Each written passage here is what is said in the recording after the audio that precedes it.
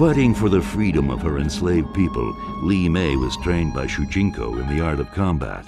Now she is a formidable warrior who battles for her people and for persecuted souls everywhere. Li Mei is originally from Outworld. Her village was enslaved by Quan Chi and Shang Tsung. She vowed to defeat the Deadly Alliance in order to free her people. Mortal fatality. Because she had this kind of skimpy outfit, we gave her a lot more acrobatic and provocative moves in the game. So she has these crazy flip kicks where her legs are doing things that are just physically impossible. So she's kind of like the sexy bombshell character from Deadly Alliance.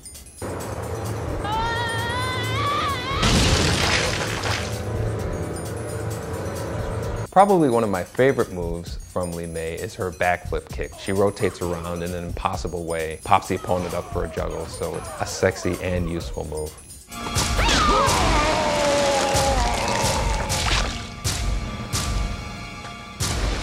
Li Mei wins. Fatality.